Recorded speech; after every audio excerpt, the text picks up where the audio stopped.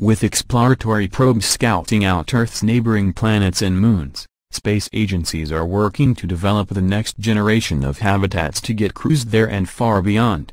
This week NASA named its 6 partners for developing crafts to house a human crew in deep space. Concept habitats will be built here on Earth, to help the space agency gain a better insight into the needs and opportunities for extensive manned missions around the Moon and beyond. NASA has released artists' impressions from its 6 contenders, which come from well-established aerospace firms already working with space agencies on satellite and probe technology. Included in the mix is Bigelow Aerospace, the Nevada-based firm behind the inflatable pod recently installed on the International Space Station, as well as long-standing partners Boeing and Lockheed Martin.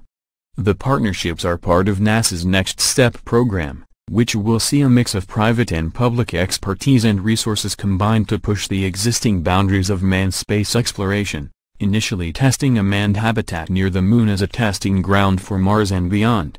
The Next Step partnerships are a large contribution to the dual objectives of advancing deep space habitation development and stimulating commercial activities in low Earth orbit, said Jason Cruzen, NASA's Director of Advanced Exploration Systems.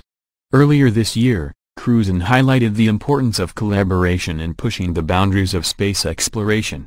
He said, NASA is increasingly embracing public-private partnerships to expand capabilities and opportunities in space. All of the habitat designs incorporate the same core components, including a pressurized space for the crew to live, along with environmental control and life support systems. They will also include propulsion technology, docking capability as well as sufficient radiation shielding, to protect the crew inside from the harsh environment of space. Building prototypes on the ground will enable extensive testing and provide NASA and its partners crucial data on how the various systems interact. Boeing will develop a modular habitat based on the firm's experience gathered from working on the ISS for more than 15 years.